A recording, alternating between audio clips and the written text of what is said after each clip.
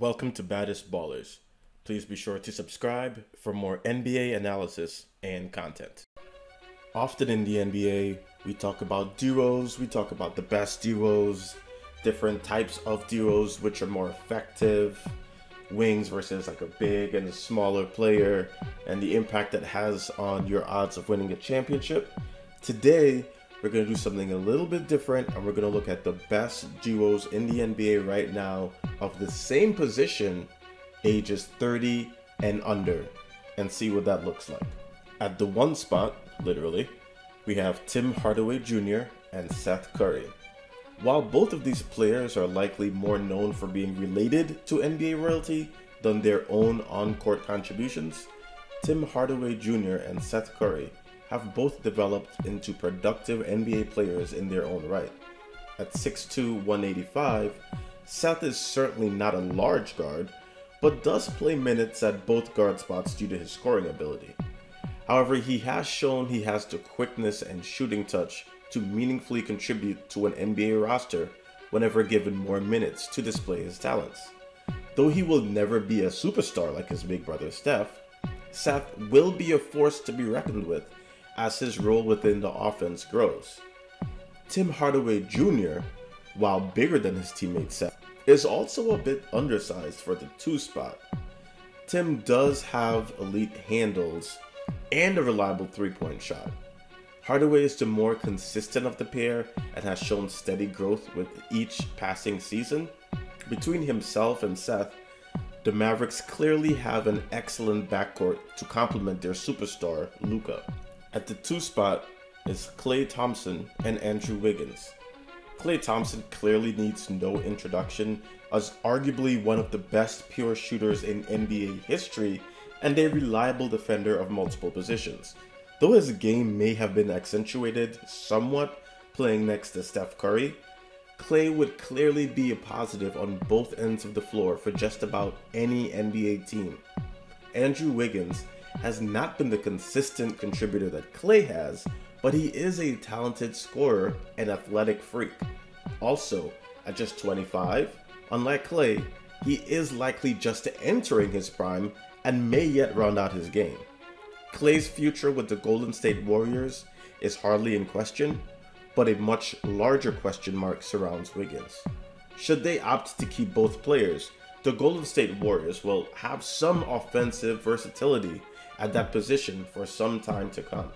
At the 3 spot, we have Paul George and Kawhi Leonard. Probably of the duos listed, this duo has the honor of being the best collectively, being the best fit with each other, and being the most similar with regards to how they play. Kawhi and George are both defensive-minded wings that are capable of creating their own shot whenever they want to. Kawhi is a bit better at both ends of the floor with better defensive instincts and a more reliable jump shot.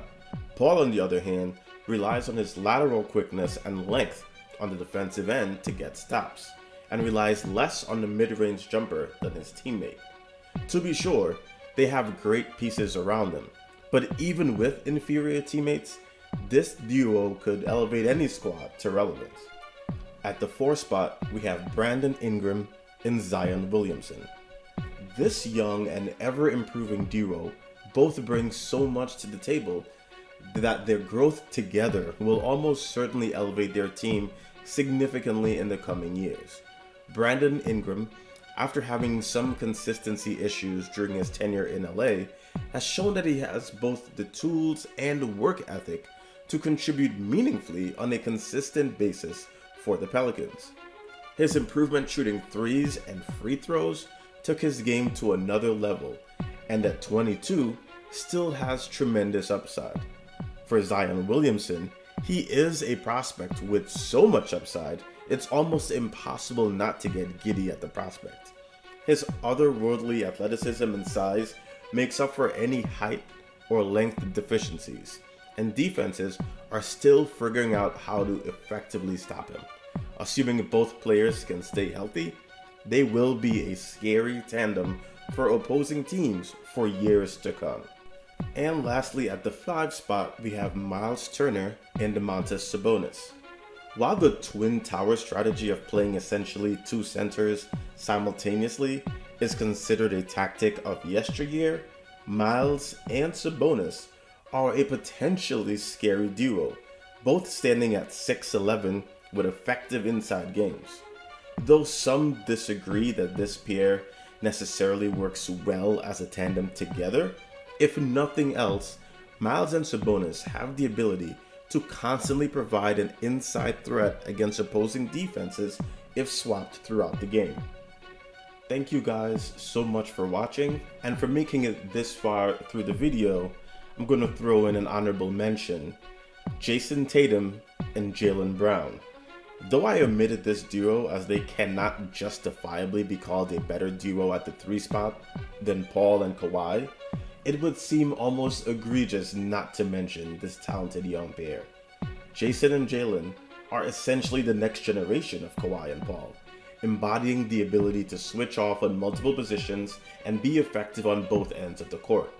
While the Celtics certainly have a good all-around squad, this is the duo that acts as the necessary core. Thank you so much for watching.